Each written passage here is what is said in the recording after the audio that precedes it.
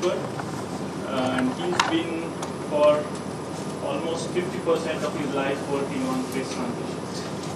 He's worked on in-var, anti-in-var alloys, he's worked on Heusler's, shape memory, he's worked on anti-perovskites, all kinds of systems that show phase transitions. Okay, and not only that, he has shown that how phase transitions can be used for applications. The recent ones are the quote-unquote shell magnets and polar magnets, and the previous to that was inverse magnetocaloric effect. All these have a lot of potential application, and what he's going to do over the next 2 weeks is perhaps going to take you over this journey of how phase transitions can be realized in experiments, what fun you can have with it. I'm told that he's going to have lots of demonstrations, so you should be interactive. Let's have these sessions interactive. Grasp as much as you can. He's here, and I hope you have this course as a fruitful course, and you take home something with you when you go back. Good morning, everyone. And I'd like to welcome you all to this course, which we'll be going through together for the next 2 weeks. We'll see how things go on. This is I would like to first thank Kaustup for giving me the opportunity to come here and to present these lectures. It's been a very, very, very long time since I've lectured. And so going back and starting to, yeah, it's okay. To prepare things, of course, what you think that you will be talking about in the beginning changes about every week. And in the course of the months and things like that, the original program has sort of shifted and moved around, and so you've sort of added new topics and things like that to these. As a, let's try. So as a title, what I finally sort of thought would be appropriate to present you here would be something under phase transitions for technological applications. Now, many of you, most of you, if not all of you, have taken courses in thermodynamics. You've seen all sorts of formalism on phase transitions and things, and you probably know a lot better than me now. I have to go back and refresh all these things if I really were to. What I would like to present here are mostly, if not strictly, experimental aspects of phase transitions, how these phase transitions can be exploited for various kinds of applications and so on. So, right at the beginning, I would like to sort of give you an idea of what the schedule is, or what I have in mind. These are, of course, subject to some alterations in the course of this time. But starting with today, I would like to show you, give you an introduction on the functionalities of phase transitions. And the best example for this is the shape memory effect. And along with the shape memory effect, I have a few demonstrations here. And just want to recapitulate a few things on nucleation and growth, because most of these things are what I will be talking about in the course of the 2 weeks, will be on solid-solid phase transitions. And basically these solid-solid phase transitions, when they are structural phase transitions, they do show a nucleation and growth process. Other than that, we have phase separations, which is, of course, some other kind of a nucleation and growth in one sense, but it's mostly all first-order transitions. Now, there are things that we always take for granted. People tell us that the order of this transition is first, the order of the other transition is second, and then we get all sorts of discrepancies with experiments and things. So while we have learned a lot from the formalism of what first order transitions, what second phase order transitions are, when you actually do the experiment and when you look, there may be, and there are, quite a lot of deviations from this concept of order. We'll be going into that as well.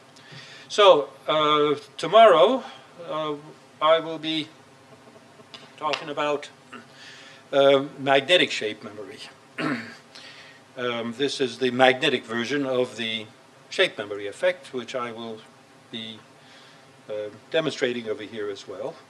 To talk about that, I just want to go into a little bit of formalism of generalized fields and responses. With a generalized field, we mean you can have a magnetic field, you can have a stress field, you can have an electric field, you can have all sorts of fields which are applied, and then you have responses.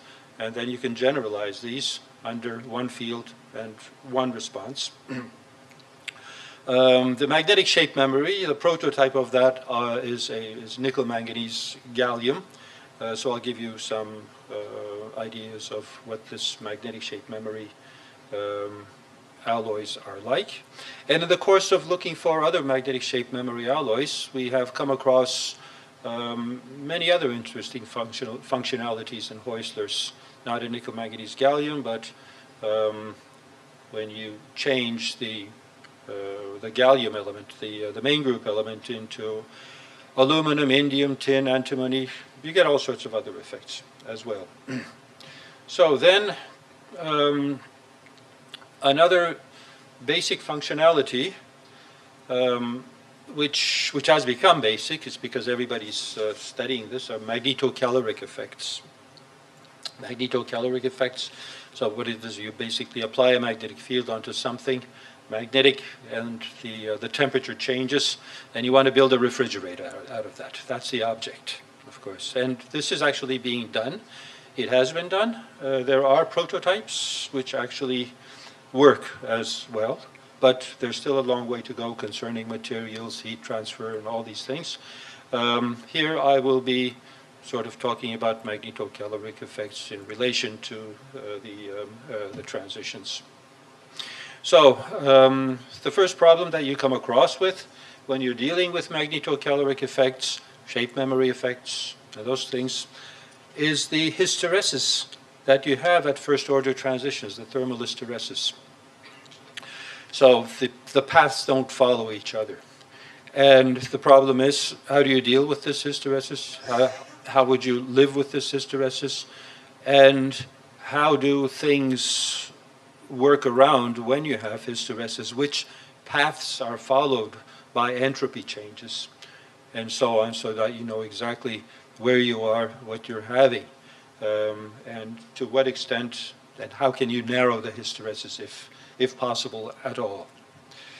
So then we come to Friday, then we come to, I hope to come to, some other kind of functionalities, and taking the advantage of the decomposition process, which is also a first order transition in one sense, you can build functionalities, and you can do these in nanoparticles. And I'd like to show you here what happens when we have segregation effects and decomposition at the nanoscale, and how we build composites of materials at the nanoscale. So then next week I'm coming into something more classical. And the reason is that it's classical, but I think it's the most important part of this lecture. It's not the most fun, I'll tell you about that. It's the anti-invar to invar problem. Now, many of you are will be working experimentally, I suppose, in the field of Heusler's, steels, and whatnot. But whatever you're working on usually contains iron or manganese. And iron and manganese are two unstable elements. Not that they decay radioactively, they're magnetically unstable. And that is why their diversity is observed. I mean, they come into everything. They come into ferritic steels, there's austenitic steels, and when you come into manganese, you have the Heuslers, you have antiperovskites, you have pnictides, you have what else? Silicides and manganites, you have everything. And iron and manganese, they're neighboring elements, and they have very similar properties, but at different scales. And when I first came to Germany, we were working on the INVAR problem. And I was working with this elderly man at that time who was just as old as I am now. and he had a tremendous amount of experience in these things. And we set everything aside and said, let's try to understand iron first. And if you understand iron, you understand everything after that. Honestly, it's true. I mean, iron is one element in the periodic system. If you understand that, then you know what you're dealing with when you have composites, when you have applications, when you have things. And it's a missing.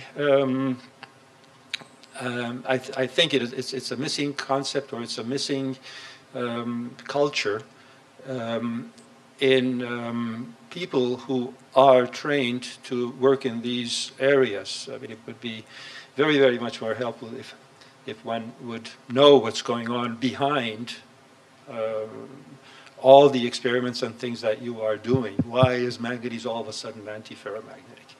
Does iron become antiferromagnetic? Well, it does, anyhow. So that takes us on to Wednesday and Thursday. Now, here I wanted to see if this would work out. I understand that many of you will be working on some Heusler or Heusler-like materials. And what happens in these materials is that we have some crystallographic configurations. We call them martensite. But, we call them martensite, but there are so many of them. And it turns out that these crystallographic phases have modulated structures. And to deal with these structures, when you do X-ray experiments and you try to understand what your structure is like, you have to be able to deal with modulated structures. And I was thinking that maybe we could do something interactive. All you have to do is, there's this program called GIAN 2006, which can handle these modulated structures, and we can do some examples over there in these things together, perhaps in groups and things like that. So it's very easy. It's available. I'll show you that. I'll give you the links and things. You can put it into your computer. And there are many examples that we have worked out. Well, they're not examples, actually. They were the materials which we were working with. So we know what's going to come out at the end, more or less. So that would be. Let's see how it's going to be. First when we get there. So on Friday, then I was thinking of doing some kind of a review of what we've learned over here, sort of recapitulate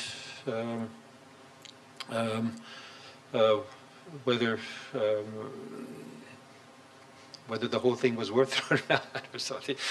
Anyhow, I mean, what perhaps you will have learned that you may want to take back home. So now, before going any further, what I would like to show you is what we're going to be talking about. So you'll see it first, and then we'll do the explanation later on. Okay? So now, can you hear me when I talk like this? Because I think it's going to be difficult with this. I'll try to be as loud as possible. So I have here a few examples of shape memory materials. So a shape memory material is a material that has a high temperature crystallographic phase and a low temperature crystallographic phase. High temperature we call it austenite, and low temperature we call it martensite. Okay? If you have these two phases, then you have a chance of having a shape memory material. So, this here is a fascinating piece of wire. This nickel titanium. Move it around. I'll tell you about the history of this in a little while. Okay? So, but this is now in the martensite phase. So if I take this, and if I warm it, it's going to go into the austenite phase.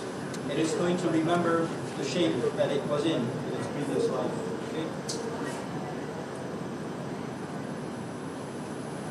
So this turns into a paper clip. You can all see, yeah? So, it was a paper. And right now I can't do it. If it's warm, then you see I cannot I can't deform it anymore. It has to get cold again. And once it's cold, then then you can play around. And then when you heat it back up, it'll take its original shape. This is shape memory.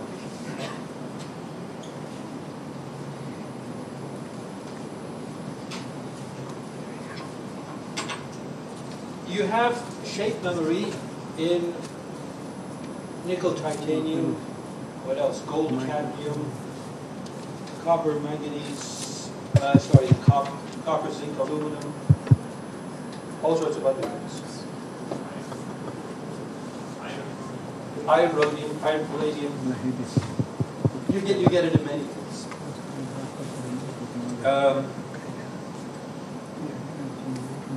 One of the most important things is that, or one of the most interesting things is that in these transitions, in these when you have the shape memory effect, the transition takes place such that there is very little or hardly any volume change. Okay? So when you go from one crystallographic state to the other crystallographic state, you have a minimum of the volume change. Because if you have a large volume change, then you're going to have all sorts of strains over there, and things are not going to be, not going to work. They're not going to be reversible in this sense. So that is mostly a condition. Now, here are two things. They look very similar. Okay? So this is just simple brass. It's copper, zinc. And if I bend this, it's not going to do anything. It's bent. It's gone. Okay? So it's just bent. This is a material that has the same color,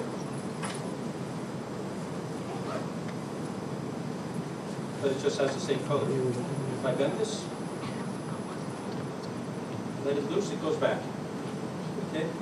If I bend this, you stay, and it goes back again. Maybe you can do this many, many times. This is a single crystal of copper, zinc, aluminum. Okay? This was grown in Bariloche, South America. So you see here that, well, they have the same thickness, but if you have a regular material, I mean, just do anything. This thing, it bends back and forth. And the reason why it bends back and forth is that, I'll show you that in more detail, is that you go from one crystallographic state to another when you bend the thing. So under stress, you induce the martensite phase. Instead of changing the temperature, now you do this with stress. When you release the stress, of course, the thermodynamic stable state is a high temperature state, so goes back again. Now, to give you an idea of what the forces are, what kind of forces are involved in this whole thing, and you see for what they can be useful. We have here a spring. Okay, so this spring, you can do also. You can ruin it. Okay, you can bend it. Yeah. Now, I can even make it a spring again. So, we have a little table here. And we're going to put something on the, I was thinking of putting the stool on top of that upside down. I think it'll work.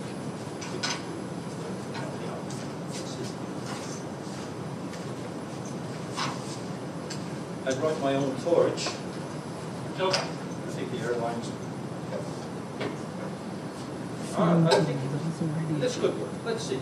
Anyhow. So, what I'm doing right now is I'm heating the material. And this thing is going up. Can you see it all?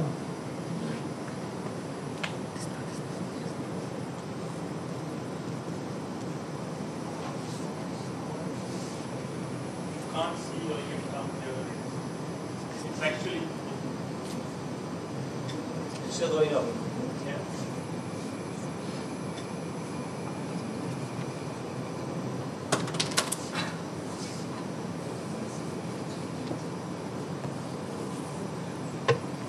I think it's about the maximum size it reaches. Just go on forever.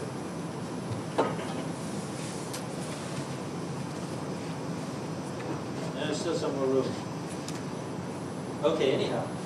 So, but as you can see here, it's a spring now. And if I try to press on it, it's a spring.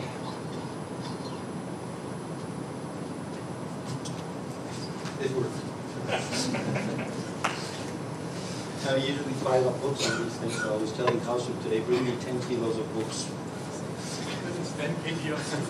Really, this is just as good. So when this thing cools down, of course, it'll go back down. But I'll just take it down myself, just in case something happens around here. Okay. So by the end of the course, it'll have cooled down, and we'll have something else. So now, it's very interesting that these very useful and nice phenomena have been mostly encountered by chance, and a lot of them. And there's a very interesting story of the nickel-titanium alloys, and there's a very interesting story behind nickel-manganese-gallium, the magnetic shape memory as well.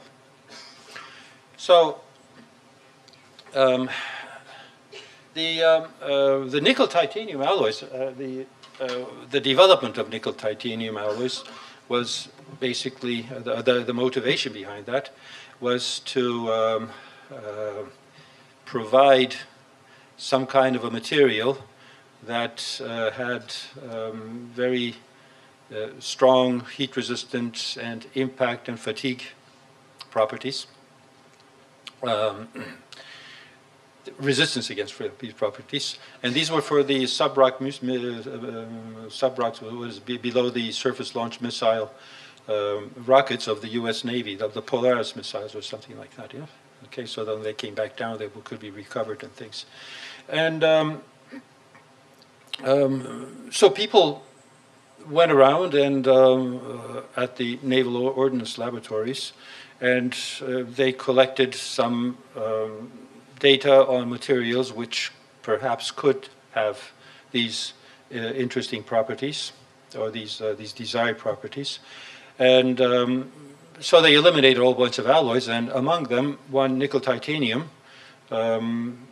it showed that it had a very good impact resistance. What people did was they prepared a series of alloys and started to check their acoustic properties, actually. The one thing about nickel titanium was that in a range of compositions, the people who prepared this alloy, it was William Bühler, he intentionally dropped it or hit the alloys that that he prepared.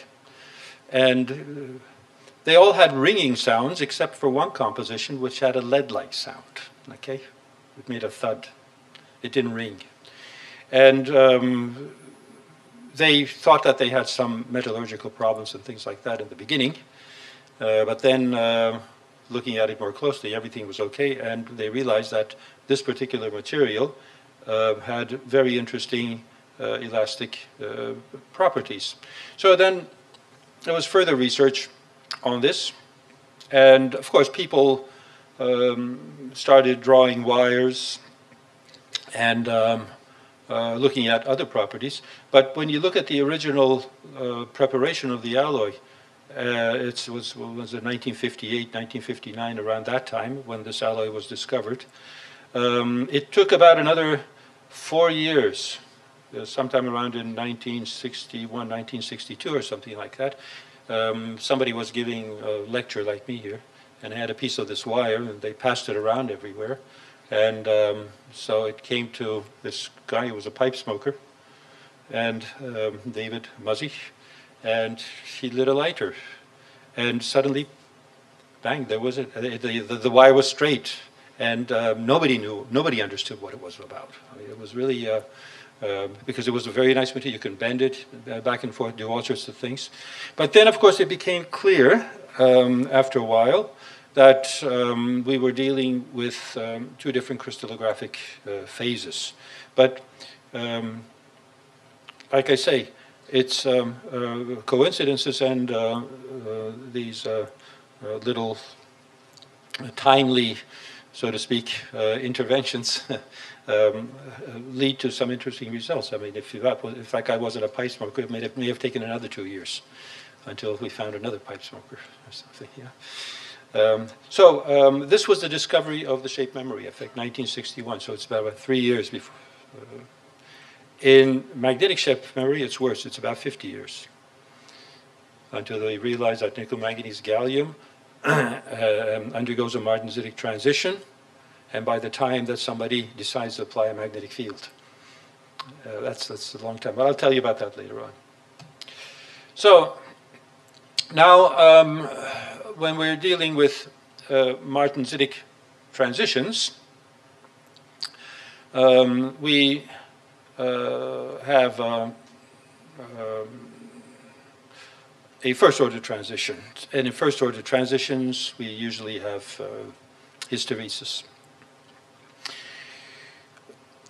There are certain things that we refer to concerning the transitions. Before that, I just want to tell you where this thing about martensite and austenite comes from. It comes from two people. Yeah. So Adolf Karl Gottfried Martens, he was a metallurgist, and he developed the metallographic microscope. So when you make a microscope like that, you put everything underneath it, what you have, and then of course they put in steels. And he realized these, he found these structures coming out, what we know today as martensitic structures. At that time, of course, they didn't have any photography or anything, so that they had to draw everything they saw by hand. And it's remarkable. And these, if you go into the old literature and things, you have these huge annexes in these articles where people have drawn by hands what they have seen. And they're very close to the microscope images of today as well. So that's why what the low temperature state, for some reason, was attributed to him of his name. And the Austin, William Chandler Roberts Austin, he was a metallurgist. And how exactly he got his name on this, I don't know. But it's named after him. So then we have if we measure any quantity such as strain or resistivity and plot that out as the temperature dependence of the resistivity, as we have over here. Cursor comes out. Yeah. So we have here the temperature dependence of the resistivity, and we go through the transition. So if we come from high temperature, MS is referred to the Martensite start temperature, and MF refers to the Martensite finish temperature. So everything doesn't happen at one temperature. So you have a range, a rather narrow range, where you have coexisting phases, and you have to go down well below MF until you have something, a pure Martensite state. Now these temperatures, when you do an experiment, and when you try to measure these temperatures and things, it's always a question. So how do you define these temperatures? At what point can I, with that MS, should I define that as the inflection point? Should I go higher? Should I go lower? Certain things are left to you, actually. There is no definite rule. I mean, it's more intuitive. We look at these figures, well, you say this thing starts going down, so it's MS. But if you look closely, actually things start going on a little bit higher than that. So where is MS and things like that? So don't worry when people are arguing about the positions of temperatures. It's all a lie. I mean, it's so you have to. There is no precise method of knowing the exact temperature. It's not really necessary either. So when you're going back up in temperature, we've gone down to below MF, and now we're going to go above MF. We're going to increase the temperature from below MF to above MF. It doesn't follow the same path. Okay. Now this is the hysteresis that we have that is involved in these first order transitions. So you, when you're increasing the temperature, you see my, the cursor's there. Yeah. Okay. I can use this. So we come from a temperature down here. We go up. The system still remains in the Martensite state for a long time, and until it reaches a temperature somewhere around here, which is called the austenite start temperature, and then it goes up back again, and then it comes to a point where things are reversible if you go up and down in temperature, and AF is the Martensite final temperature. So these are the basic parameters that we have that describe these transitions. This is a piece of data that gives you an idea of what the width of the transitions can be. Okay? So we have here two things. We have iron nickel. You can have all sorts of iron manganese, you can have iron carbon, you can have all sorts of other things. This is a 70-30 iron nickel. And you can see here that the martensitic transition temperature, the width of the martensitic transition is tremendous. It's huge. So you have the MS temperature at 243 Kelvin. You've got to go well below this, I suppose. And then when you go back up again, so the austenite start temperature is over here. And the difference sort of defines the width of the hysteresis. And what do you have here? You have a hysteresis width of about 400 Kelvin or something like that. It's huge. It's immense. Yeah, we have a martensitic transition in iron nickel, but you can't use it as a shape memory alloy. That's the problem. It would have been wonderful, cheap. Yeah, everybody could use it. But no, it doesn't work. In the middle here, you have the martensitic transition temperature, the martensitic transition, the region of the martensitic transition region for gold cadmium. This is also a shape memory alloy, just like the ones I've shown you over here. And you can see that here you have a transition width of about 10 Kelvin, which works. But it is also broad when it comes to technological applications. I mean, widths in the order of 10 Kelvin are pretty bad. I mean, you wouldn't want it. You can live with it maybe, but with 300 Kelvin you can't do anything. So when we're talking about hysteresis and the scale of the hysteresis where we're working in be it shape memory, be it magnetic shape memory, are in the order of sometimes 0 up to about 20 Kelvin or something like that. So what is the martensitic transition? It's a diffusionless transition. That means the atoms don't move around. They keep their neighborhood. If the atoms were to move around, then you could think of order-disorder transitions, for example, or you could think of decomposition processes. So that's where you have to have the atoms moving around. But in these kinds of transitions, where you have no diffusion, the atoms move collectively. They call them military transitions, the other civil transitions. So here, we have an austenite state. It's a square state, let's say, and then you have here a state which is more like a parallelogram. You have a distortion. The atoms don't lose their local neighborhood.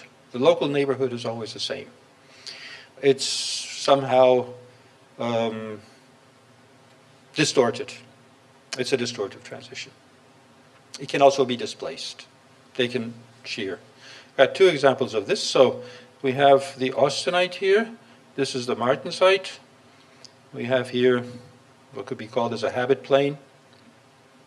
This habit plane becomes the twin boundary. So what you have is, when you come from this phase to this phase, you can't have the whole sample moving all in one direction. That would be energetically very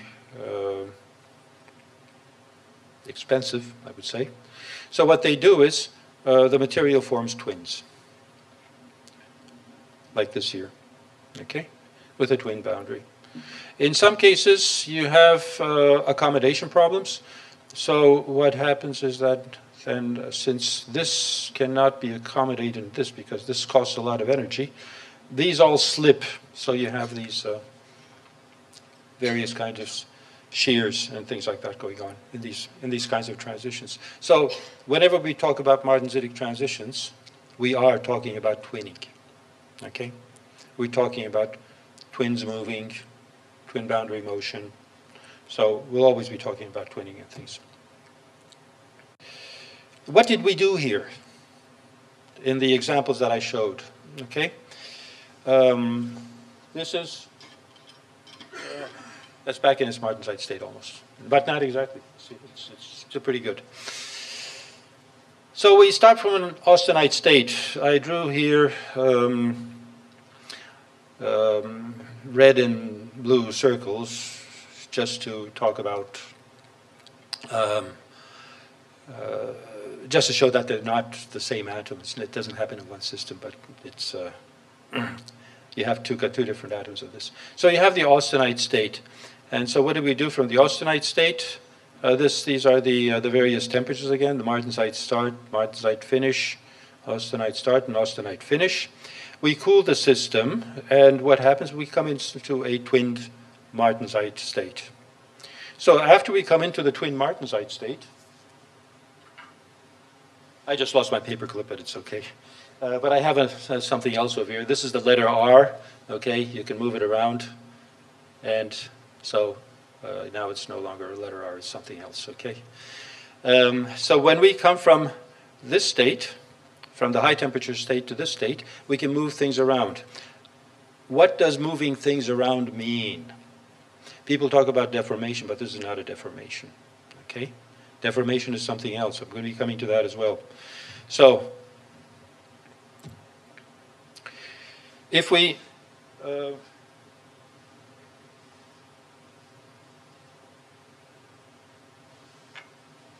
warm this thing back up again, it comes back to its original shape. It's an R. Maybe you can see it from here, okay? If you look in this direction, then it's a Russian back R, So we heat it back up and down. But when we're deforming this, now it's cold again, so I can deform it. What we're doing is that, this way? Oh yeah, okay. We're going from the twin martensite state to the detwin martensite state. We're moving around twin boundaries. Okay, they're very easy to move. So bending this is not bending it, it's moving around twin boundaries. It's not a deformation. We're not deforming. Deforming means that you're introducing irregularities, slips, vacancies, and dislocations and whatnot, and things like that. This is not a deformation in that sense. It's not a deformation at all, in fact. So from the deformed state, if we go to the, using the wrong thing here, if we heat it back up again, then it goes back into its original shape. So this is the process that we were seeing. Now, I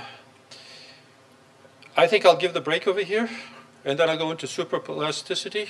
And then what I want to talk about is that, well, all these pictures I show here, they're very nicely single crystalline, yeah? This big brass thing, well, that was also single crystalline. But nickel titanium is polycrystalline, so how does this work? Okay? And how is it that nickel titanium is a wonder material, that it has a shape memory effect in its polycrystalline form? It doesn't necessarily have to be a single crystal, whereas everything else seems to have to be a single crystal. Okay, so yes? Up to how many earlier states the material can memorize its shape? Yeah, okay. Yes, how many times can I bend it before it breaks, yeah?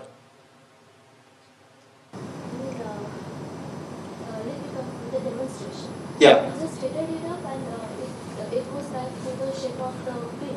Yes. The paper tip.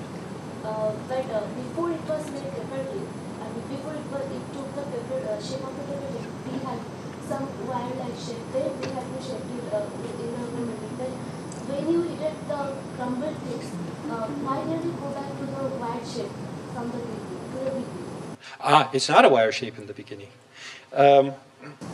There must be something. Yes, so you have a wire, okay?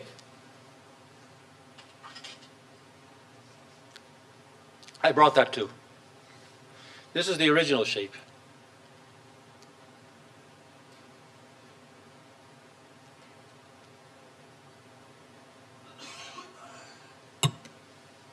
This is a wire.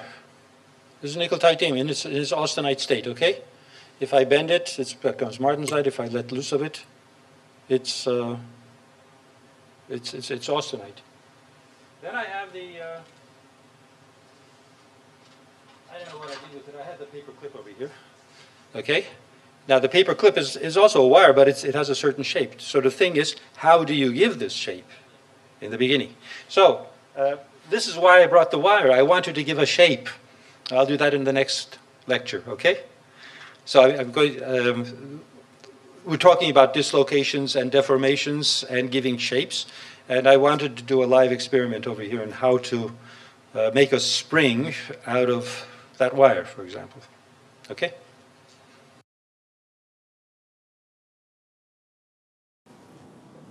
Now let's go back to the question. The question is, how do we give it a shape? So, well, then let me ask you, what is shape? Okay? What do we mean by shape? We can acquire shape with several methods. The one that comes into my mind is that you can melt some metal and then pour it into a mold and you get a shape, okay? So that's one way of getting a shape. There are lots of ways. And another way of giving a shape is by deforming something.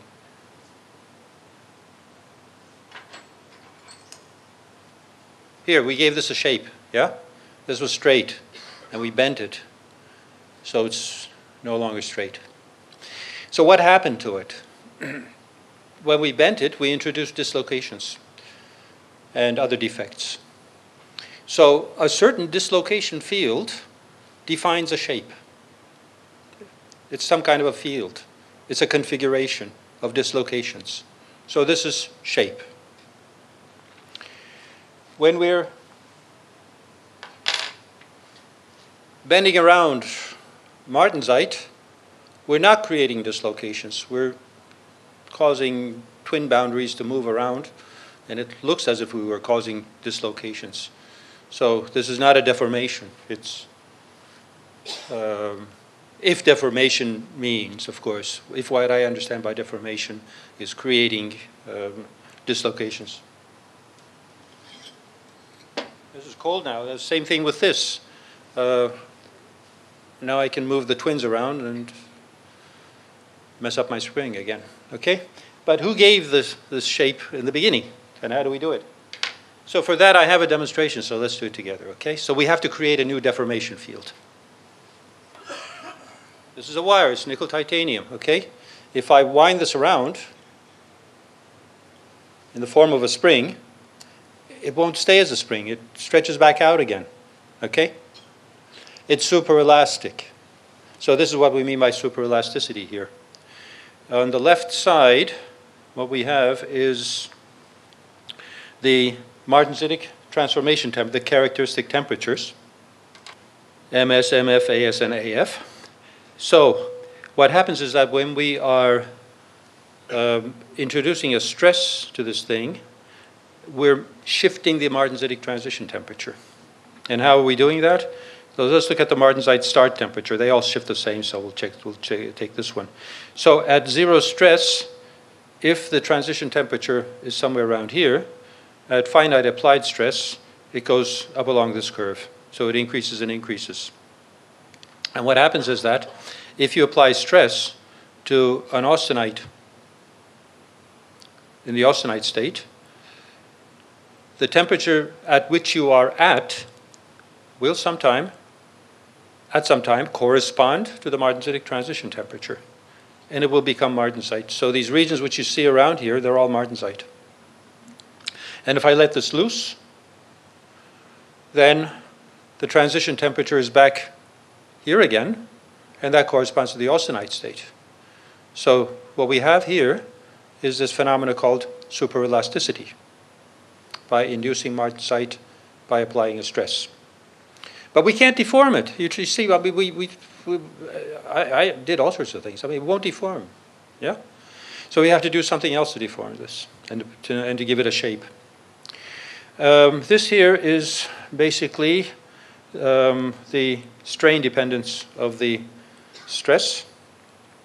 So originally, what I have to do is I bend this, and to bend it, you have to apply some kind of a force to this thing.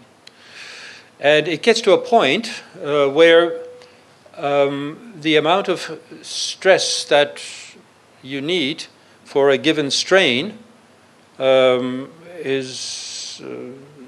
cost you anything. So the stress is always constant.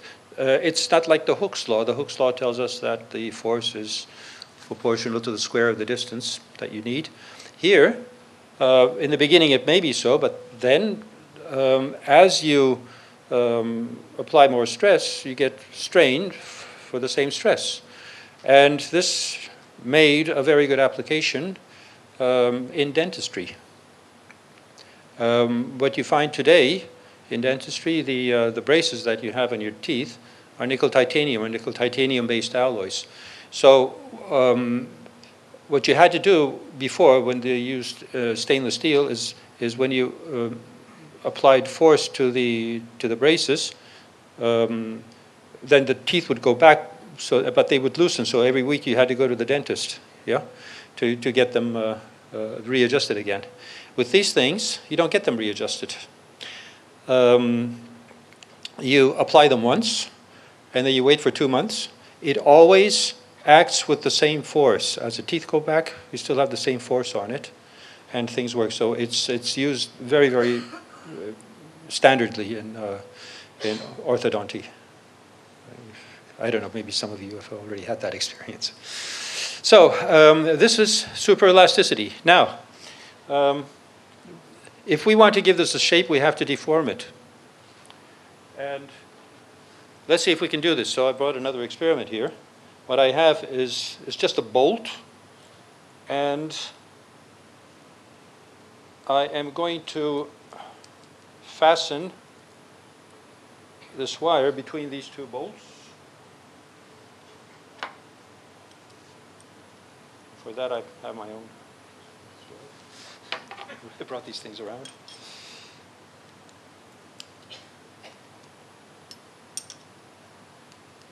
Okay, so this is fastened at this end. Now, I have to give this thing a form. So I'm winding it.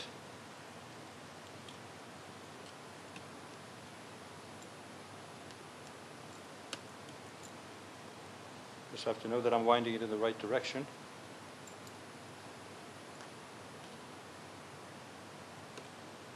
Oh yeah.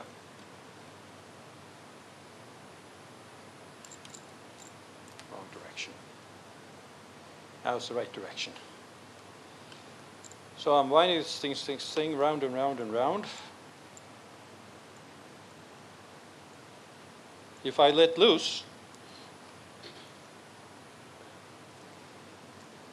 it'll go back and be straight again.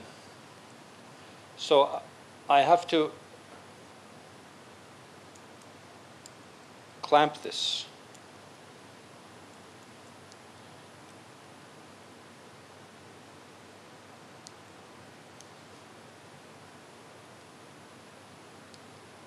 So this is now also clamped from this side.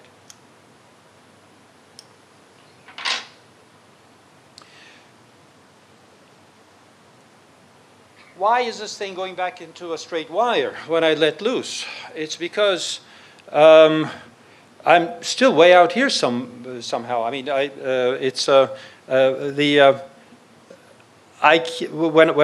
I bend it, now the whole thing is martensite, and the martensitic transition temperature of this thing has gone up somewhere, and it has to get to a point where I have to go above any possible temperature that it can be martensite. So what I have to do next is I have to heat this. I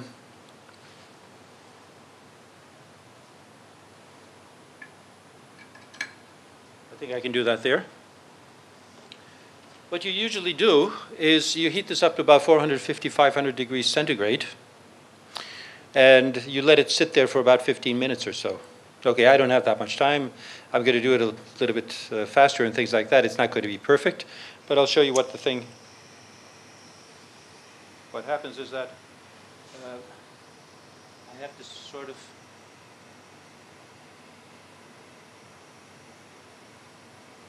.500 degrees centigrade is a temperature where things start to glow. They become very, very pale red.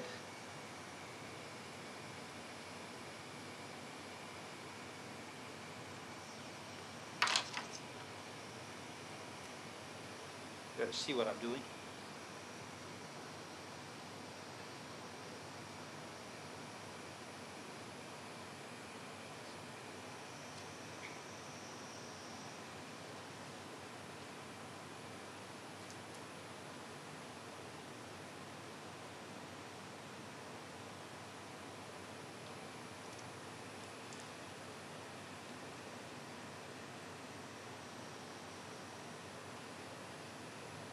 Well, we've done something.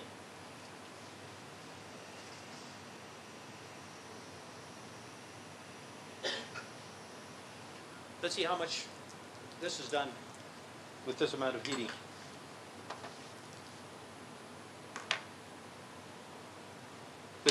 If the temperature was high enough, then we'll get a spring. If it's not, then we'll get back a straight line. You have to take my word for it that it works if I put this into a furnace, okay? So,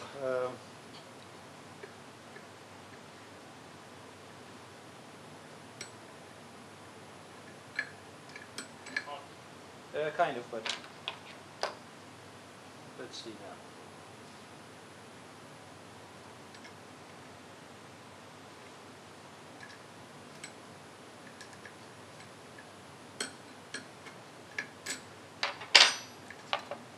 Well, yes, something has happened.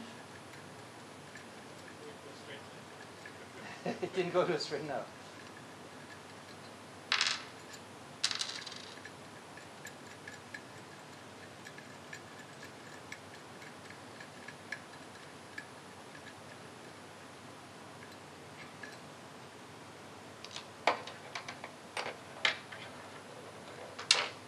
But it also didn't become the best spring in the world, of course.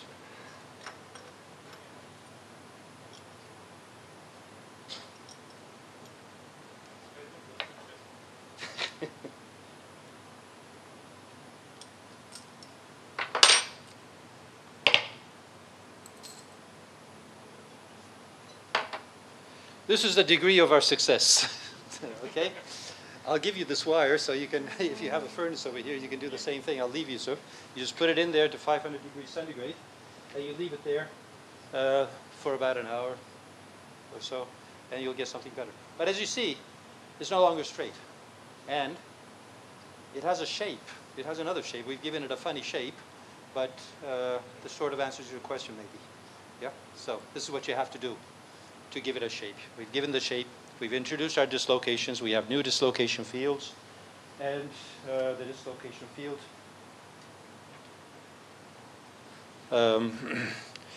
defines our new shape. I found my paperclip. That's why our paperclip has this shape as well. Okay. So now we've been talking in terms of single crystals. But single crystals are expensive to grow and things. I mean, if you're going to have to work with single crystals on these things, then you're going to have a problem. So, but nickel titanium is an amazing material. And so far I know, it's practically the only useful one that can be used in applications and is a polycrystalline material at the same time.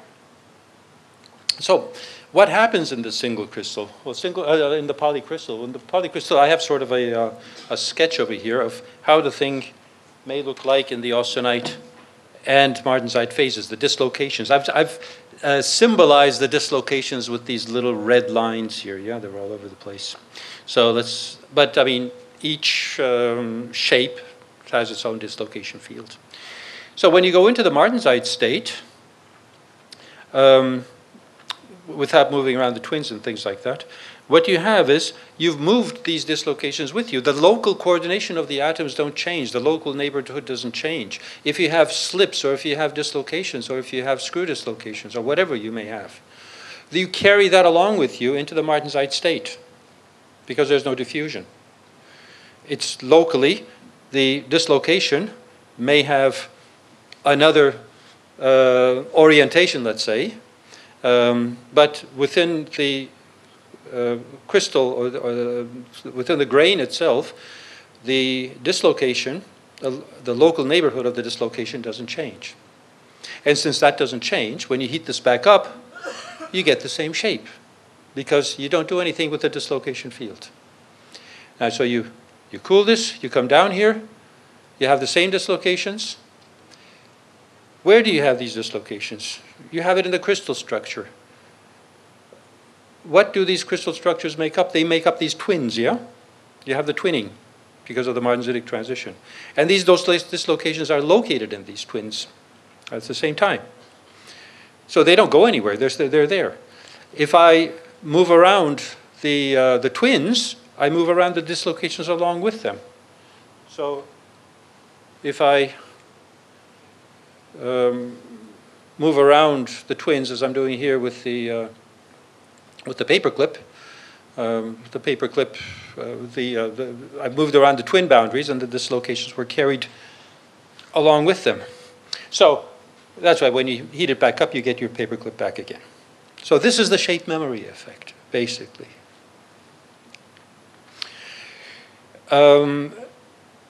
People have worked a lot into looking for other materials that can show this effect just as efficiently as a nickel titanium. It's been many, many years.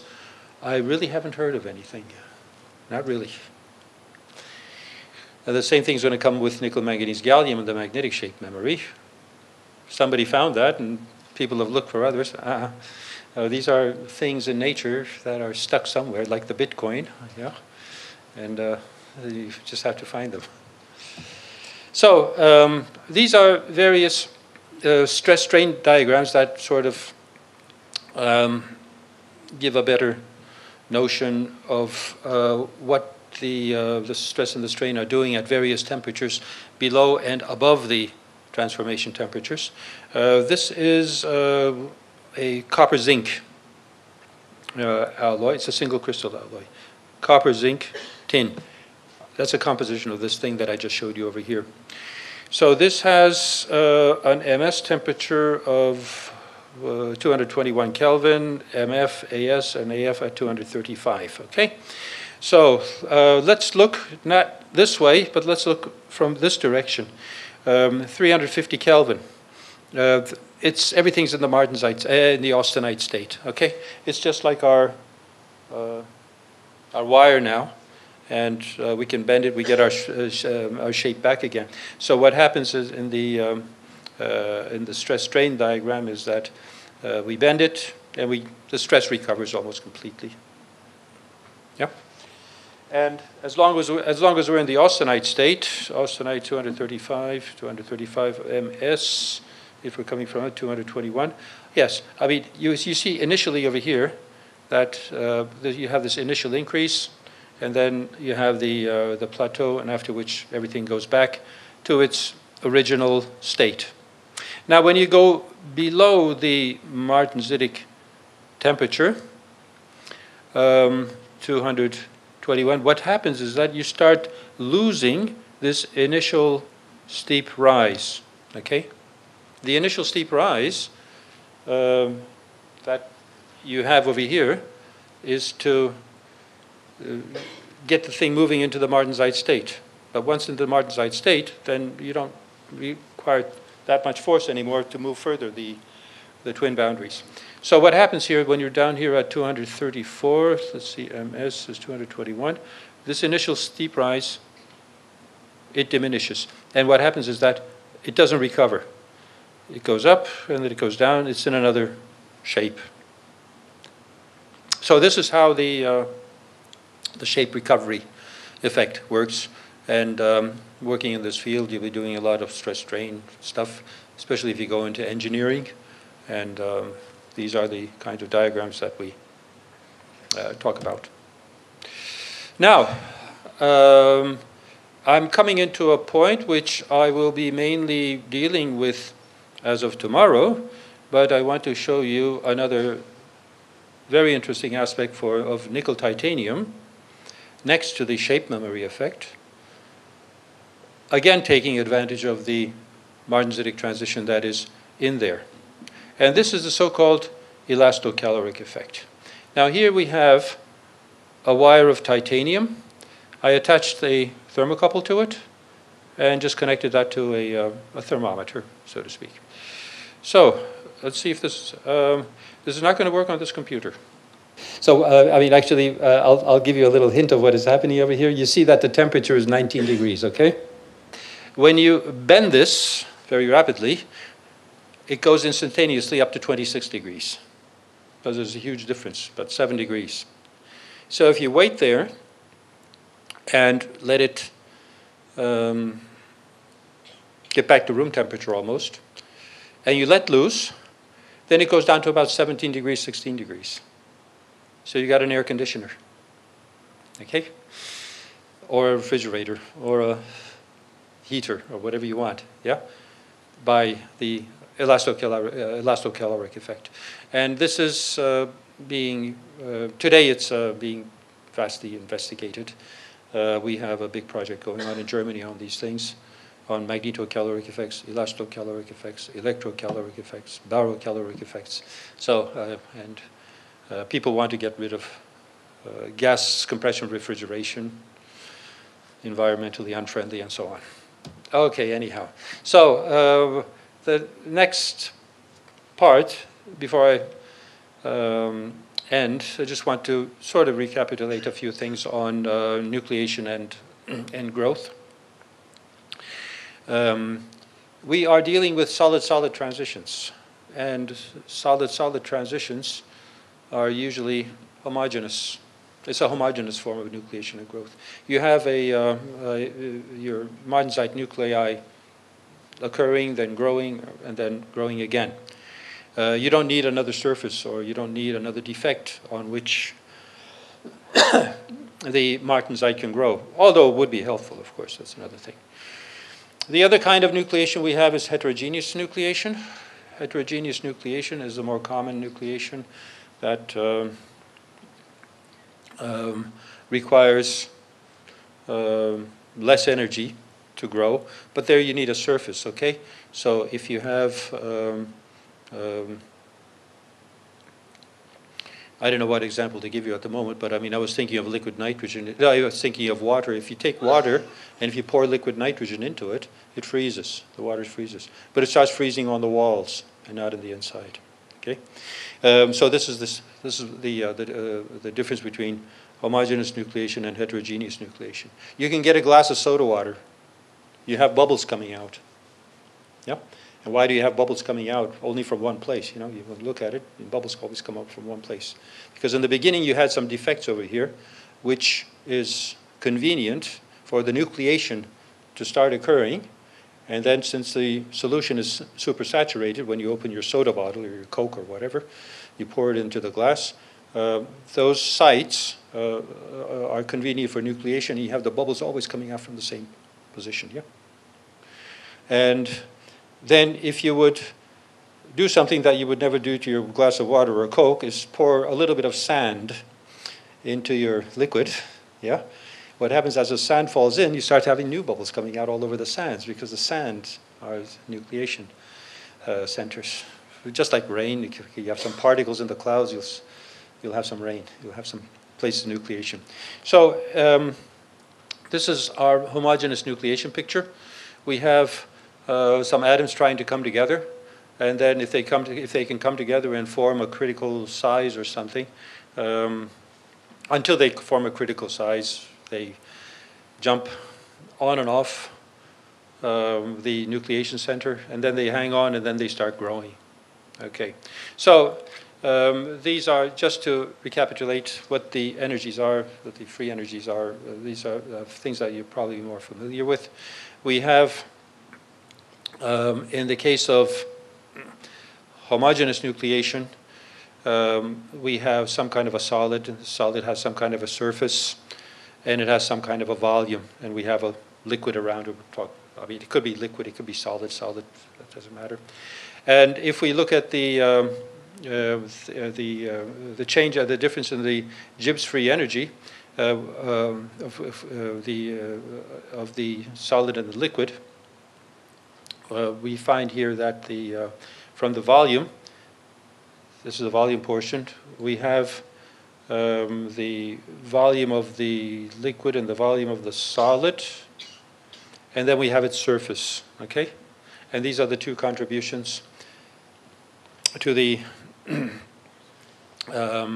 to the free energy. So then if you plot this out, in a first order phase transition, when you plot out the free energy versus the temperature, the transformation temperature is here. This would be the equilibrium transformation temperature, but you never have an equilibrium transformation temperature, right? In the case of martensite and austenite, you have a hysteresis. If you take the middle of the hysteresis, that would be probably the thermodynamic equilibrium transition temperature. But you never see that. You have to undercool it, or you have to superheat it. And it's the same thing that you're doing over here. So you need this much delta G energy, which you acquire from the system itself, so that you transform into the other phase. So we have here the liquid phase, solid phase. You have something like this, a discontinuity here, okay? And delta G is referred to as the driving force, although it doesn't have anything to do with the force. I don't know why it was named like that, but we live with it. It's actually energy, but we call it a driving force. So this is the driving force that is necessary for the transition to occur. If you leave a glass of water at a freezing temperature for a long period of time, the water will go below zero. It will just keep on cooling and cooling, but it won't turn liquid until it finds a way of nucleating. You can stick something into it or stir it around a bit, then it freezes. So this is the amount of energy that is required for the nucleation process to start. We have here the volume part and the area part. And this is the radius, and this is the energy. So what happens over here, in the case of homogeneous nucleation, you have, if you add these two, you have a curve which looks like this. So when you're here at these distances, what is happening is that your nucleation process is going on, but it's not forming a critical size. It has to form a critical size before it can be stable.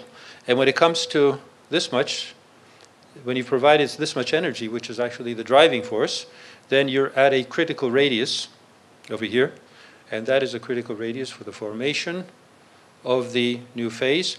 And after that, things start going downhill so that it's more energetically favorable for your other phase to occur. Now, homogeneous nucleation, heterogeneous nucleation, well, the processes are basically the same, except if you have another surface, if you have another impurity, then this energy that you need, this delta G here, this is the red line is the homogeneous nucleation. So you need a lot of energy or a lot of undercooling if you have no contact with any surfaces. And in the case of heterogeneous nucleation, it takes place much quicker.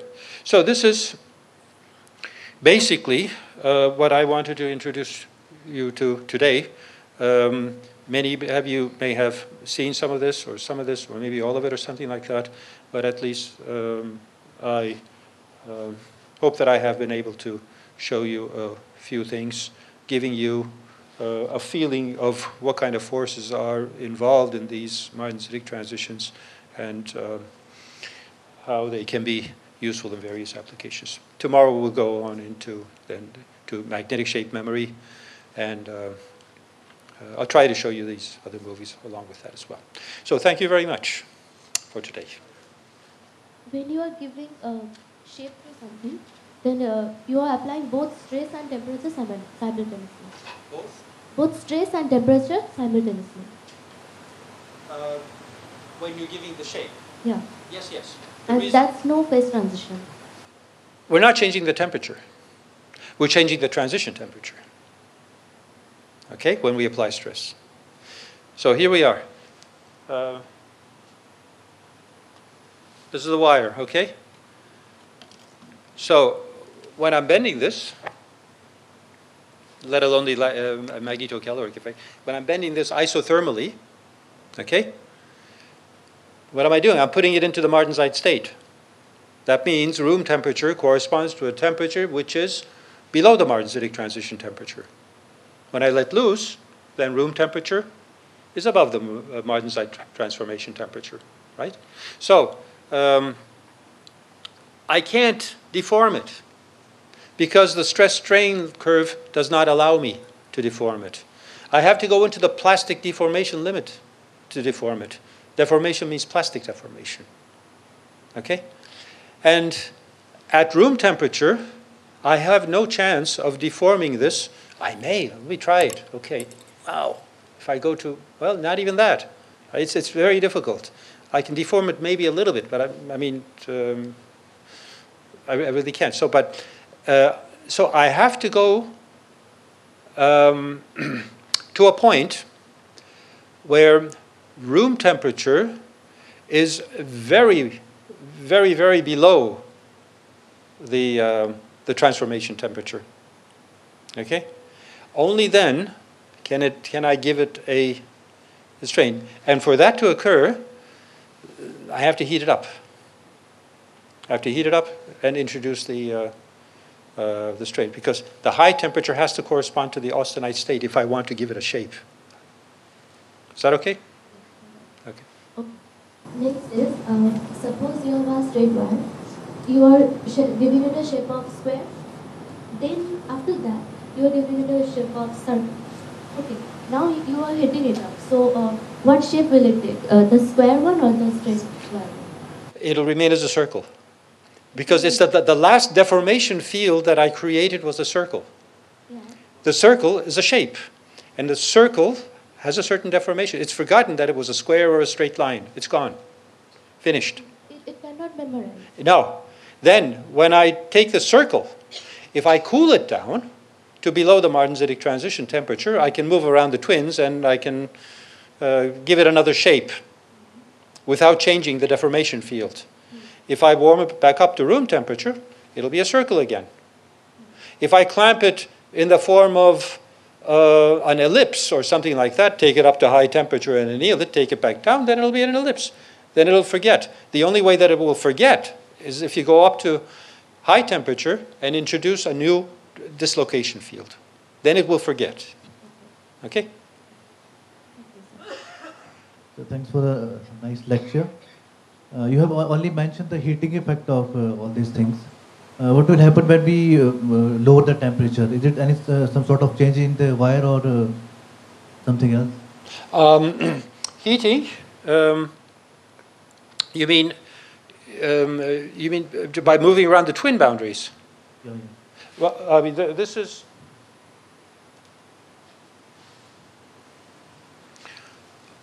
Okay, this is low temperature now. Okay, it's a low temperature. If we go beyond the low temperature. If you go below, Yeah, further yeah. down, it'll be the same. It'll be the same. Nothing is going to happen. No, no, no. Once you're in the martensite state, there's very, very little difference whether you go down to very, very low temperature or you're just below the martensitic transformation temperature. There is a temperature dependence of the twin boundary motion, of the mobility of the twin boundaries, of course, but that's insignificant as for the shape memory effect. And then if you heat this back up, of course, it goes back into its old form, then you can take it down. Thanks. Yes.